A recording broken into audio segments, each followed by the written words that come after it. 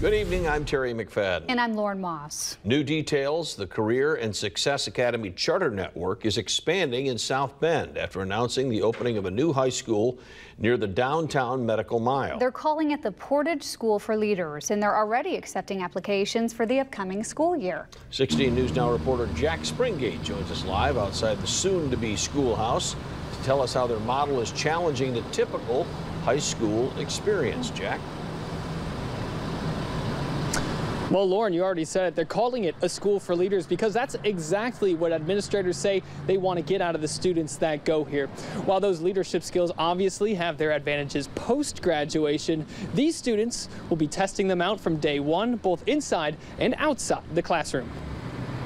The experiential learning part is going to be a major tenet of the experience here for students. That's part of the formula that sets the Career and Success Academy schools apart from many other schools in our area, both in curriculum and in the rankings. Both the Career Academy High School and Middle School earned an A rating from the Indiana Department of Education.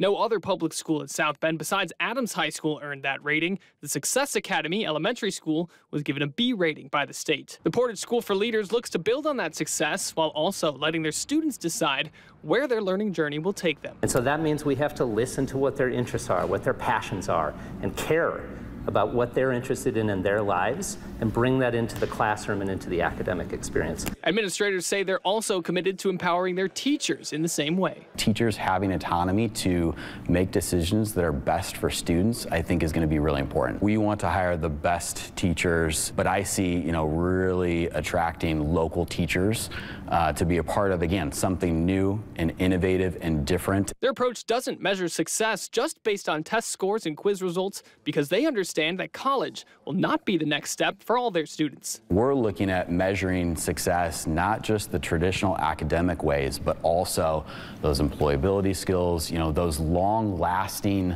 durable skills that they're going to need to be successful. So we're going to be looking at all of those.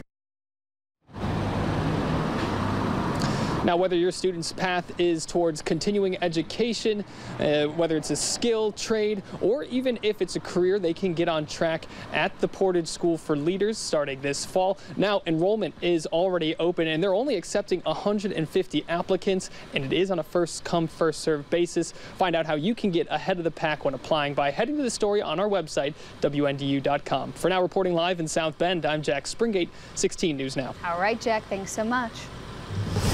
Turning